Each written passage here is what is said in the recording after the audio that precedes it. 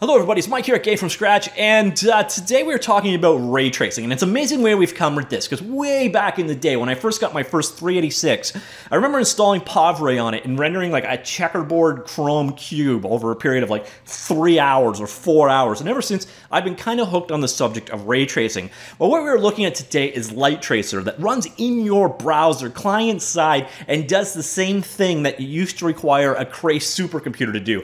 Basically, it's an experimental GPU ray tracer for the web. Once again, completely client-side. You need to have a Firefox or a Chrome browser to make use of it.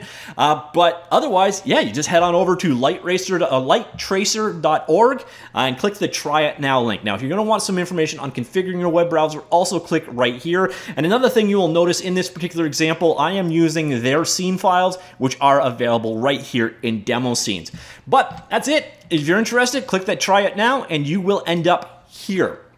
And what you're seeing is a scene slowly being ray traced. Now this one is actually pretty complex because it's using a a glass bottle in the scene. And when light interacts with glass, there's quite a few refractions, bounces, and so on. So what you see here is it's calculating over time. Over here you'll see the number of bounces that are being configured. So we've got 7 bounces are going per ray. So for every ray of light in the scene, when it hits a surface, it is going to bounce off until it hits another surface. Then it will continue to go until it hits another one, tracking up to 7 bounces. And that is going to greatly increase the end quality of the work you get because it's going to have a lot more lighting and detail precision to work with. However, it's going to slow things down. So what this is again, a fairly complicated surface. You've got curving and bending and so on in it. We'll let it keep calculating. In the meantime, I'll kind of show you around the interface. Over here, you've got details for manipulating, moving around the scenes, the geometry in the scene. I'm not going to do that yet because it'll ruin my ray trace that's going on. Down here, you've got controls over the camera. Also, again, that maximum bounces, or basically detail of the ray trace, is available down here. Over here, you've got the material editor, which unfortunately does not seem to support textures at this point in time. You can control and create matte, metal, glossy, glass, paint, and custom materials. Custom does not include a texture map option, and hopefully that is added. You can also create emissive light surfaces, so if you wanted to create a label with a light, say you had a lamp and you created a light bulb, you can turn that light bulb into a light source by making an emissive material out of it. Also, you can define your own light sources. You know, you see right here we're using environment mapping, so we got this panoramic map right here. You can go ahead and load your own, but this is giving an overall scene lighting, like HDRI maps, if you're familiar with that subject. And over down here, you can create your own light sources. So there is a red light source in this scene. So you're seeing now, though, our scene is getting more and more realistic. We're not even at that 7 bounces yet, but now you're seeing you've got real refractions going on based off the surface. You've got the transparency of the glass surface coming into play here. So I'm just going to pause and let it actually finish its thing. Okay, there we go. A couple of minutes later, and it appears to be done. Now, in case you're curious, I'm using a 1080 GPU and Chrome OS in this particular case. And you see there's still a little bit of artifacting here, and you could get rid of that by basically increasing the number of bounces up even more. But you can see the results are actually quite pretty. So if this is your scene and you want to go ahead, you're happy with the results, you come up here to the little hamburger, click Save Image, like so. And I believe it's already calculated, so it should just dump that out for a file to download. Let's see what it does. Yep, there we go. So it just saved that image. You can go ahead and open it up right there. And there is your final ray traced result. Pretty sweet, pretty simple, pretty easy to work with. Now you're noticing it starts over again. It's doing its rendering thing all over again. So with that in mind, we can now manipulate the scene. We can move things around. We can shimmy and manipulate the scene. We can grab objects in the scene. You'll notice with objects selected, we can move things around. And every time you tweak something or move something, it's going to start the process all over again, as you can see going on right here. So to give you a little bit more detail, we've got the geometry editor over here. We can use this to translate, rotate, and scale our object. We can clone it. We can get some geometric or geometry info of our particular scene, but this is not an authoring tool. You ultimately use something like Max Maya or Blender and export in either OBJ or GLB, which is GLTF format and binary format for that file format. And those two, especially wavefront object format, is supported by everything under the sun. So what you do is you create your geometry and your scene and stuff that way, and you export it out accordingly. In order to bring things in, it's super simple. You can either go up here and go to import, which by the way only works in Chrome, does not work in Firefox.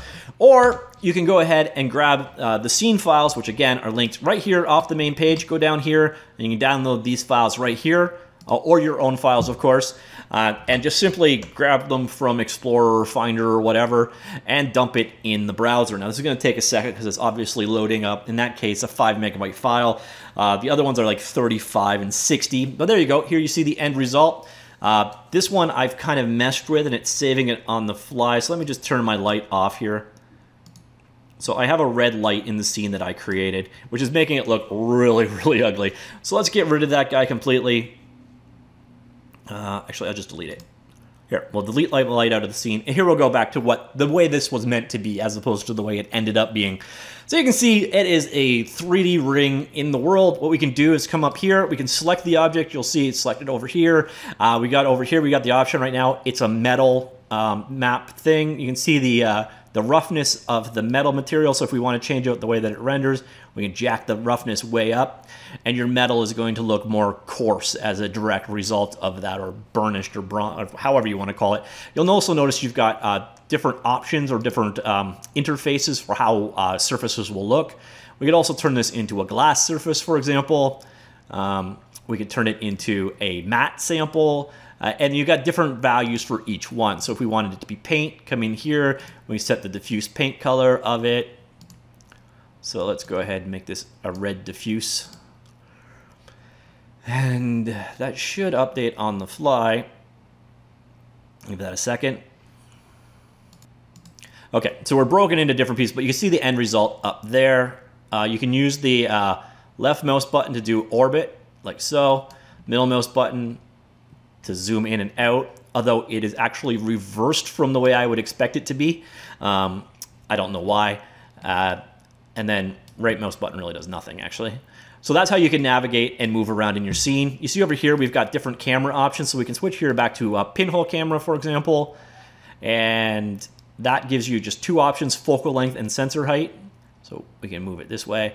We can move it that way, or we could switch this guy back over to a thin lens camera, and there you see you've got things like lens f number, sensor height, focal length, blades number, focus distance. Now, I am not a camera guy. This stuff means very little to me. I used to remember exactly what, for example, the f number in cameras was all about, but I haven't used this stuff in a long time, so yeah, that's on you to research. Lesson for the reader, I guess we'll call it. At the same time, you can go ahead and add light sources into your scene. You can change out from an environment map to use a gradient map for the background light sourcing, like so. You can change out your gradient. Or you can add a light into the scene, either a distant light or a spherical light. Now, when I added the spherical light, it kind of crashes. So I'm going to stick with distant. I actually had one before that you saw. So we come in here, we could add let's add a neon green light to our scene. Change the FOV angle up, like so. And that should interface with our scene. So now you're going to see the green light influencing our scene as a result. And yeah, that's kind of that, at least surface level, that's what it's all about. It's a really cool program for, playing around with ray tracing. I don't know that I would use it for anything, but I'm just simply amazed by the fact that we could get this performance of ray tracing, hardware accelerated in a web browser in this day and age, whereas even just 5 years ago, 10 years ago, this was like way beyond reach of anything we could imagine for, running in a browser anyway. So maybe more like 10 years ago, 15 years ago, but it's staggering just how far ray tracing has actually come. Now, one thing I should probably point out right now, because real-time ray tracing is such a buzzword, this does not require RTX cards or hardware. Like I said, this is running on a 1080 GPU. This could be running on a just about anything. You can actually even run it on integrated graphics GPU. Now, I would be interested, though, if one of you guys out there has real-time ray tracing hardware, an RTX 2060, 2070, or 2080, and you run this, let me know what the performance is like for you. Is it rendering a whole lot faster because of that technology, or is it basically 20 to 30% faster because that's how much faster a 2080 RTX is versus a 1080? I'd be curious to see if you get a huge speed increase here because of that RTX hardware, or if it does nothing at all. Another thing to keep in mind, if you are going to check this guy out, do be sure to come into Chrome://flags, search for angle angle, and then change the angle back end to run on OpenGL. Now, not in every case does this make sense, and you may want to go back to defaults when you're done. But in this particular case, you will find that it actually runs quite a bit faster with that feature changed. So switching it and forcing it to use GL on the back end instead of D3D9 or D3D11, since it's using WebGL to OpenGL or whatever, it does seem to perform quite a bit faster. And once again, that is one of their optimization tricks. So if you come back here and right below the launch button, you will find how to configure your web browser. Check that out for some details on getting up and starting, but the one that really kind of mattered is use your discrete graphics and enable OpenGL, and that does make a bit of a difference. So do be sure to check that out. So again, I don't see a whole lot of direct use for this in you guys' lives, but nonetheless, it's cool. It's a fun toy. It costs you nothing. It's available in your browser, so there's very little overhead to check it out. So at least, hopefully, like 6 or 7 or 8 or 30 or 100 of you are at least kind of interested in this. All right, that's it. Talk to you all later.